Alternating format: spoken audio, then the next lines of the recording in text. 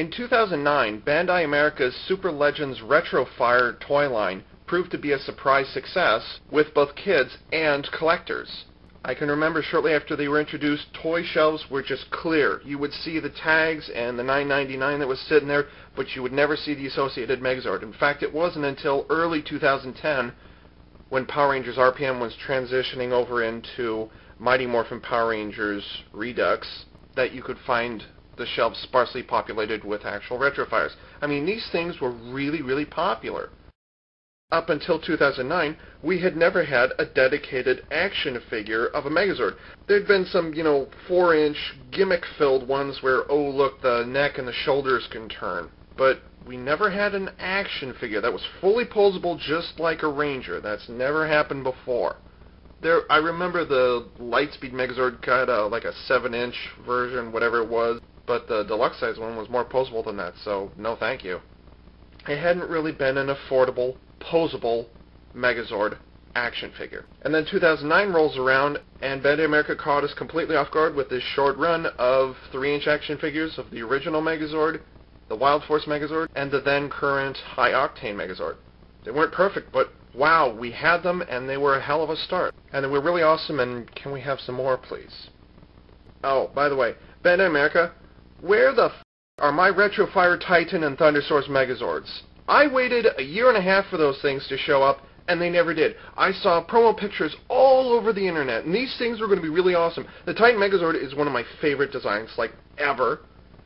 And the Thunder Source Megazord, the way you dolled that thing up for Retrofire, that thing looked badass. That was incredible.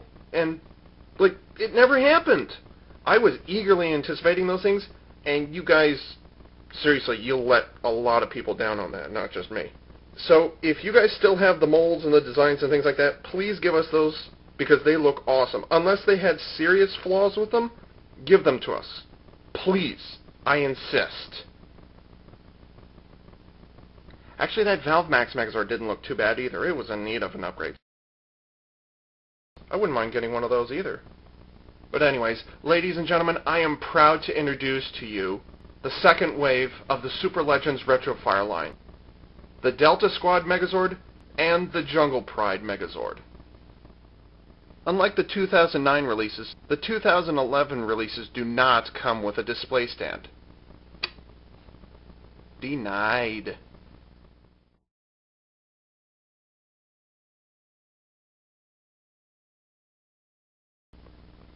You can check out most of the surface details on CollectionDX.com. I'm just going to get into the major stuff here. So the major stuff has to deal with posability.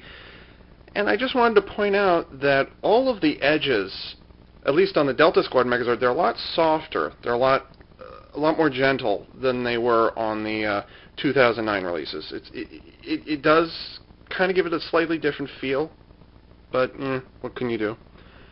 But they do have nice surface detail, though, still. I mean, despite the rounded edges. They've got the hubcap wheels, they've got the number 3 there, they've got a little bit of back paneling there, skid plate back there, they've got S.P.D. and the numbers all over the place, S.P.D., S.P.D. They even tried to put the S.P.D. police badge there and there, but, fail. Call me paranoid if you must, but I swear all the red that you see on here is for the police lights, except for right under the upper torso here, where I swear they used a slightly brighter, lighter shade of red. Compared to all the other red on here, I swear that's different. I don't know if it's just the lighting in this room or what, but I would testify in court that they used a different color of red in there, because the red they're using is just, it just looks different. So, assuming that they used 2 different colors here, here's my problem, though, as far as coloring is concerned. You notice the silver cockpit right there of Delta Runner 4 and the silver cockpit of Delta Runner 5. The cockpit was not painted on 2 and 3, and it's black here on number 1, Delta Runner 1. Here's the problem, though. You flip it around.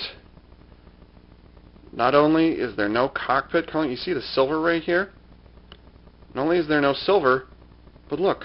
There's no pink. It literally stops at the halfway point. And the same thing with yellow. And by the way, That pink line should be running all the way down here to cover that wheel.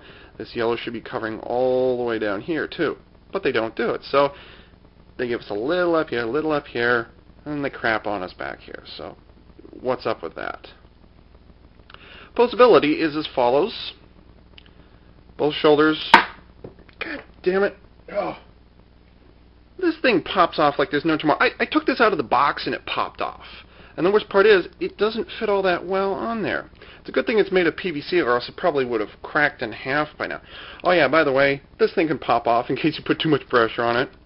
I think the left shoulder can pop off as well. In fact, I know it can. Yeah, the left shoulder armor can pop as well, but it just hasn't happened yet. Posability. Let's try this again. The head can turn side to side. All the joints on mine are still nice and tight. The waist joint is kind of interesting. Instead of just a flat line straight across like they did with the previous 3 releases, they actually separated the upper torso from the lower torso, and they gave us the nose of Delta Runner 1. It's actually a little separate, which is nice. And again, from the back, yep, that's pretty appropriate. That's a nice stylistic choice right there. That's artist discretion. What's that word? Whatever it is. Anyways, both arms, up and down at the shoulders. The wrists on both of them also turn. There's a P right there, patrol. And oddly, there's another P right there for patrol. It's supposed to be an S and a P, not a P and a P. Anyways, you got the shoulders back and forth, very nice. And unfortunately, ladies and gentlemen, even in 2011, 2 years later after they've gotten all that feedback, we still have asymmetrically posable arms, which means that one arm can do one thing that the other cannot. The right arm can turn in and out at the shoulder, but the difference is it can also turn in and out at the elbow. God damn it. I am not reshooting this. Okay. Same thing.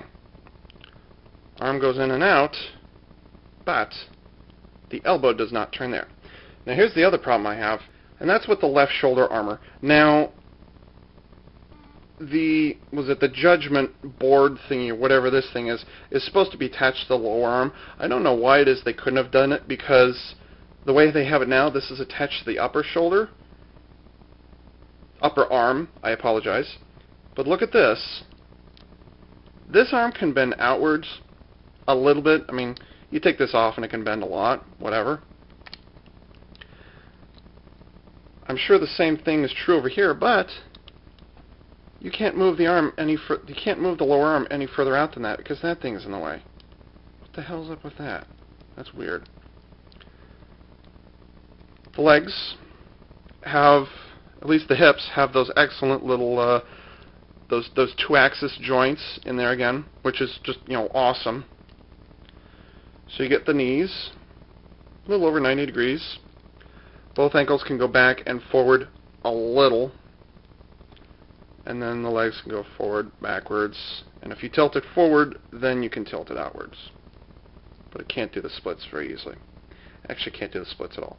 So posability with the, God damn it, Delta Squad Megazord is, well, pretty much the same as it was in 2009. The Delta Squad Megazord comes with its signature Mega Blaster. I don't really remember it being called the Mega Blaster. I thought it was like Siren Blaster or something like that. Anyways, yeah, it comes with this thing. Now, the funny thing about the Mega Blaster is that previously it was just tucked away in the lower right leg in the little pop-out compartment. And it was just a little police pistol, and that was it. Well, check out the size of this honking thing. This is what Retrofire is all about, ladies and gentlemen. They upgraded the Mega Blaster into, well, an actual Mega Blaster. They turned it into a frickin' rifle. Look at the size of that thing. Seriously, I saw the promo pictures for this thing and the New York Toy Fair 2011 footage that we shot a couple months ago. I saw that, and I was like, that is so funny. And you know what? That's what Retrofire is all about. Exaggerating things a little bit so you get the posability. This is exactly what this toy needed. Anyways, just like with the 2009 releases, and obviously because of the asymmetric arm designs, this toy is only designed to fit a limited number of posing options. Very limited, in fact. You put the arm to the side like this. By the way, the Mega Blaster is made of PVC. Turn the hand like this, and you fit it under there like that. That is where the arms are asymmetrically designed. That is the specific pose that the Delta Squad Megazord is meant to get into. I shot a couple of different photos on CollectionDX, but yeah, that's why why the arms are shaped like that. You can actually get it into a shooting pose. I'm not going to put too much effort into it, but you can. Let's see. This is pretty much the only pose that this thing was designed for. It's pretty much what the whole toy was designed for, is to be able to accomplish something along those lines. I loll at the new Mega Blaster. That's great.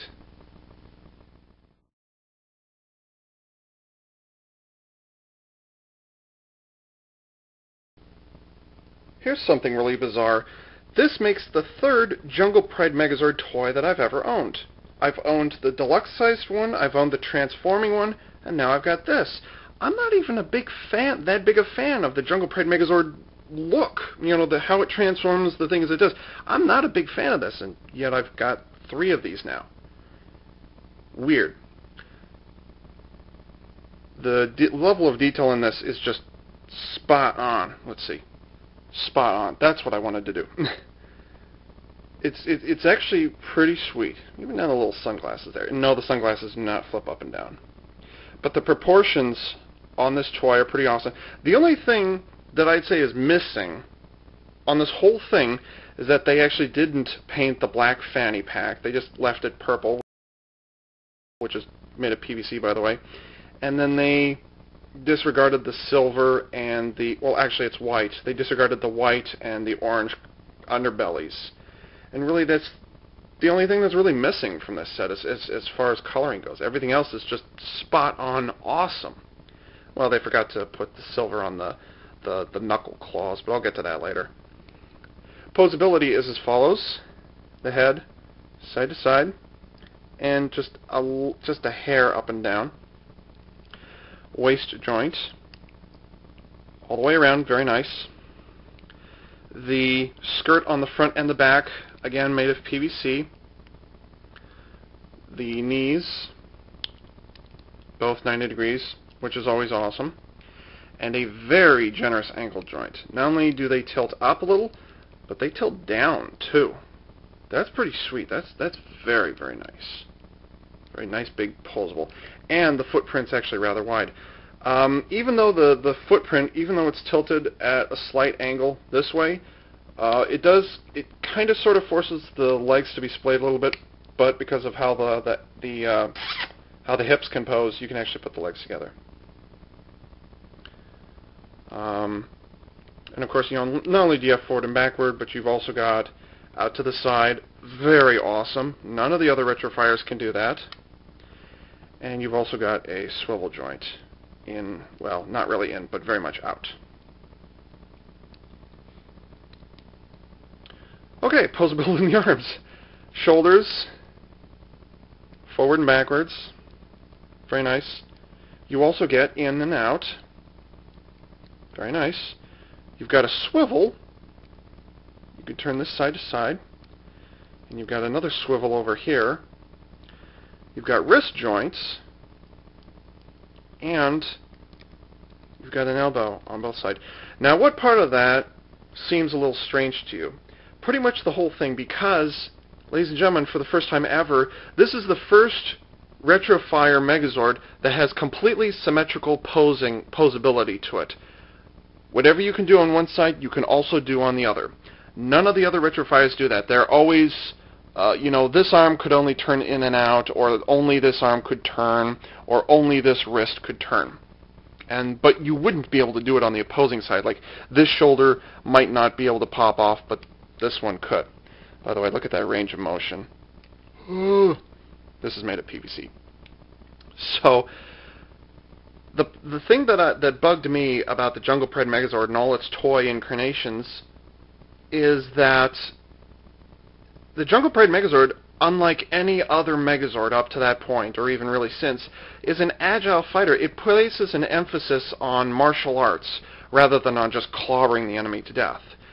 And that's not something that any toy version of the Jungle Pride Megazord was able to accomplish. So this is what the Jungle Pride Megazord should always have been like. It should have been a thin and agile and strong fighter. That's always what it was about in the show. And finally we're getting the toy version of it. And it comes with awesome posability. Let's see, I'm just going to throw something together here real quick. How can you disagree with that? Okay, let's talk about weapons now. The Jungle Pride Megazord is the first, and thus far only first-line Megazord to ever not use a sword and shield. Instead, it uses a weapon which is known as the Jungle Sansetsukan, which in Japanese means three-section staff. Actually, this originated from China, where it's known as the Sanjigan. Anyways, yeah, it's got a solid section here, solid section here, solid section here, and it's tied together by two floppy sections. Now, this whole thing is a single piece of PVC, but there is, because it's thin enough, you can actually twist this a little bit. But, don't put too much pressure on it or else it'll break. Anyways, you can put the Jungle Sansetsukan, please forgive me if I'm saying that wrong, into either hand. Okay? Because the hands are shaped exactly the same. And you can twist it in any direction when you want. And you can, of course, you can have the hands grip, not just the middle section, but actually the other two sections, or you can have it grip in the two chain sections here as well. Actually, it'd probably be rope. Anyways, yeah, a giant robot rope. So you can have it grip here, you can have it grip here, you can have it grip here, or I don't want to break it because this is actually pretty thin. It's supposed to be, and so are the thumbs. But you can also have it grip.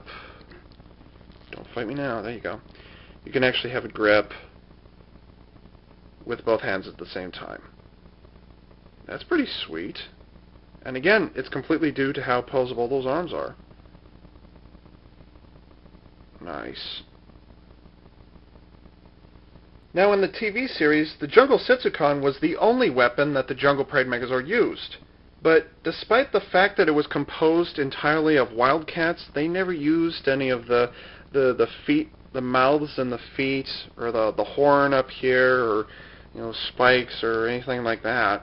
There's one thing that they seriously overlooked, that I thought they seriously overlooked in the show, and that was these rather convenient and somewhat blurry claws right on the knuckles there. They never used it. Yeah, it did punching, but they never used the claws to actually cut through anything. That was something I thought that they seriously overlooked. Well, prepare to have your mind blown away.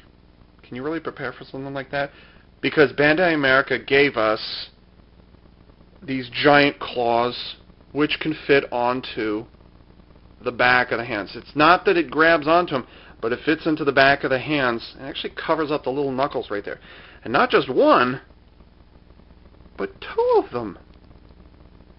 Unreal. And X-Men, Wolverine, blah, blah, blah. But still, hello? I can't believe they did that.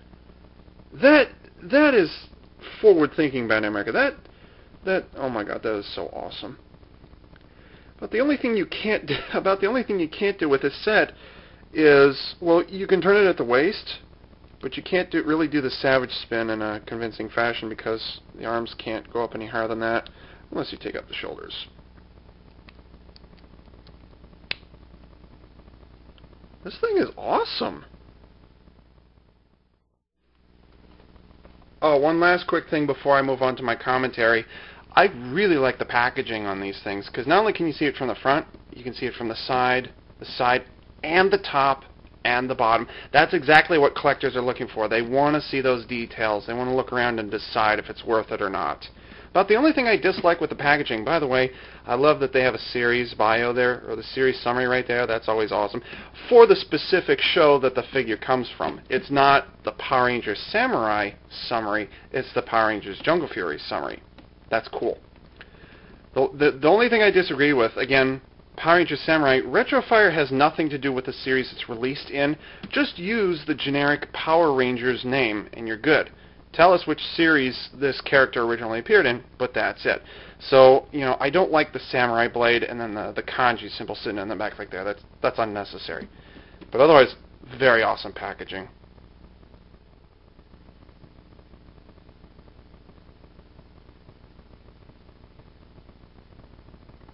Backtracking a little bit here, in mid-2010 we learned that Saban Brands had purchased the rights to the Power Rangers franchise back from the Walt Disney Company, which had originally purchased and thus absorbed Saban Entertainment, which had created the franchise to begin with.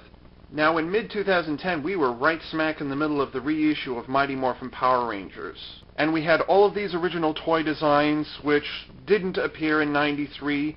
I mean, same characters, just brand new molds and toys and all kinds of cool stuff like that. But then, in case you missed it, there were plans for a whole bunch of secondary releases in fall and winter, all the way into early 2011, when the next series would come out. But that didn't happen. When Saban bought back the rights to the Power Rangers franchise, pretty much every single toy that was currently under production or was planned was shut down. It was never going to happen. This includes, among others, the fan-favorite Deluxe Dragonzord, which, oh my god, in a quick aside here, we have been bugged so much at CollectionDX. When are we getting the new Deluxe Dragonzord? When are we getting the... It never happened. It never will happen, okay? Just, sorry. It's all about when Saban took back the rights to the series, pretty much everything that was on Bandai America's drawing board was wiped clean, so we're never going to get that Deluxe Dragonzord. Anyways, getting back to it, a lot of people, including myself, thought that that would include the Retrofire line, because we hadn't heard anything about it. The second wave of Retrofire Megazords, the Titan, the Thundersaurus, and the Valvemax Megazords, never happened. So, I guess it just wasn't as popular as we thought, and it's been discontinued. And with the early conclusion of the Power Rangers toy line in 2010, that was pretty much the nail in the coffin. So imagine our surprise when at the 2011 New York Toy Fair it was announced that Retrofire was coming back. A lot of people, including myself, rejoiced at the thought of the return of such an iconic toy line. This is good. This is good news. I mean, a lot of people liked Retrofire, and hey, even I liked Retrofire. I said as much the last time. It's a good line. I would really like to see more of these. I think Bandai did a very, very good job with these. It's unfortunate, though, that we had to wait 2 years in order for them to continue the line. Here's the interesting part, though.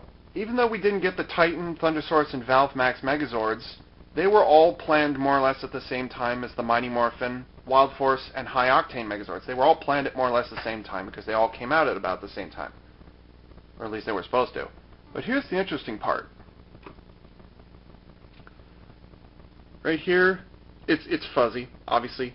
This says copyright BVS, which is Walt Disney Television Studios, was it Buena Vista Entertainment, whatever it is.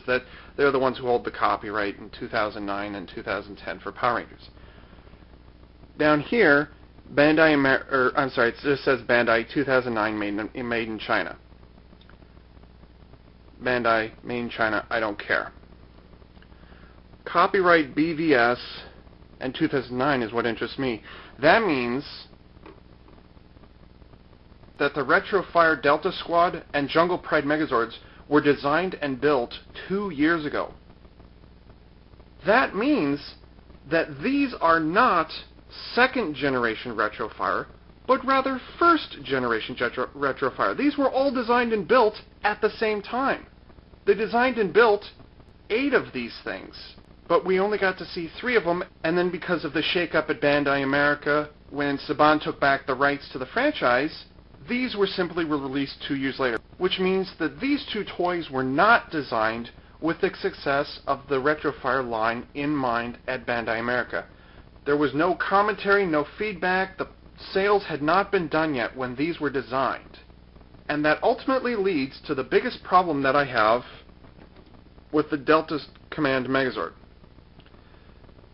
Delta Squad Megazord. I did that in the previous take too. God. This is definitely a first-generation Retrofire Megazord because it's got that asymmetrical arm design. Now, the one thing I don't like about action figures, not that I collect action figures very much, But there's one kind of subcategory of action figure that I really don't like, and that's vinyls. Vinyl figures, you usually find these in Japan. And these are usually very static looking, standing straight and tall. They have a neck, they have shoulders, and maybe they have waist articulation. That's it. It's just straightforward, backward, twist a little, and that's it. But the one thing I don't like about action figures is when they have a wide variety of posable joints to them, and yet the toy is specifically designed to achieve a limited number of poses. Yeah, it has shoulder articulation, it has elbow articulation, it even has wrists. It's got all these things, but this hand is only designed to hold the rifle. This elbow is only designed to point in this position. This elbow can't move at all. That's why this thing is here. That's why this thing can twist. This figure was specifically designed to hold that pose and nothing but. And that was something that a lot of people, including myself, complained about with the first generation Retrofires. It held a limited number of poses, which just, not cool. But then, on the other hand, we have the Jungle Pride Megazord, which has symmetrical joints on it and is very posable. I mean, this thing's so flexible, you can come up with as many poses as you want to with it. And it also comes with series-accurate accessories and those giant claws, which are beast. Whereas the Delta Squad Megazord's just kind of,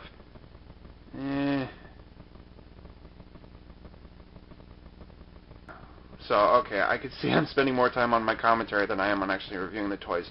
Okay, so final conclusions. Delta Squad Megazord. Pan applications are very poor across the back and the asymmetrical arms.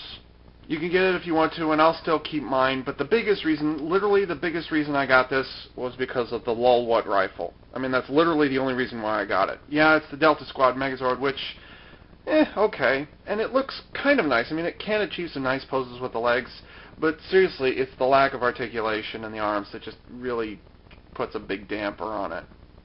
And as for the Jungle Pride Megazord, yes. Yes, yes, yes, yes, yes. That, Bandai America, is how you want to make a Retrofire Megazord. That right here. This is, for lack of a better word, perfect. This is what a Retrofire Megazord should be all about. You expanded a feature which was just, previously a little, what the hell is this? This is nothing, and by the way, they didn't even use it in the show. That was good. And you gave us this thing, which is nice. But the key here is that the articulation is necessary. This does everything that an action figure should. It isn't set up for a specific pose.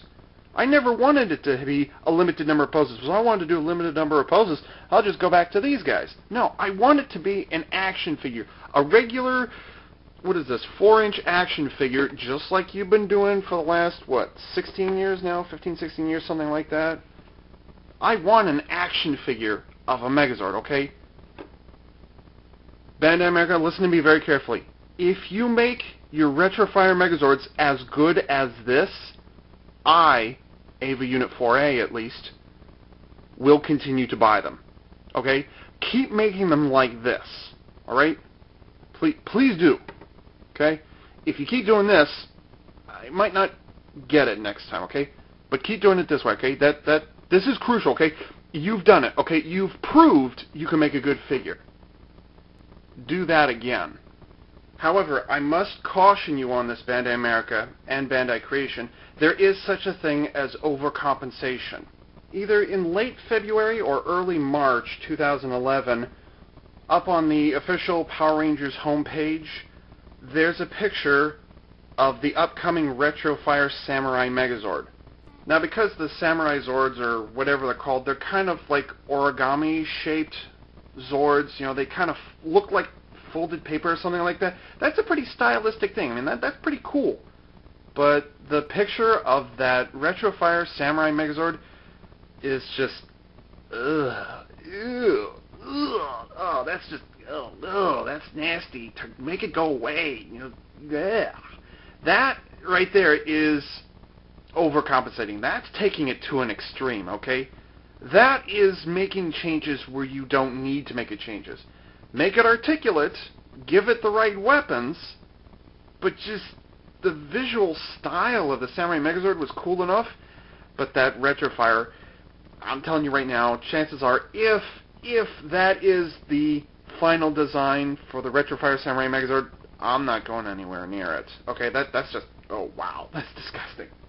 Besides, I already have my 4-inch Shinken-O, which I imported directly from Japan, which is awesome. Like, if this is awesome for Retrofire, this is like dream come true Retrofire, which has die-cast metal, PVC, ABS. This thing is a dream come true. This thing's awesome, but it's not ever going to see the light of day in American stores. I can tell you that right now. So this is great. This is fine. This is what it should be. I mean, you took everything here, the proportions that were weird here, and you made it just right. But sometimes you don't have to take away the visual style of something just to give us another figure. I mean, if it ain't broke, don't fix it, okay? That's kind of the moral of the story here. And so, this is AV Unit 4A for CollectionDX.com, signing off.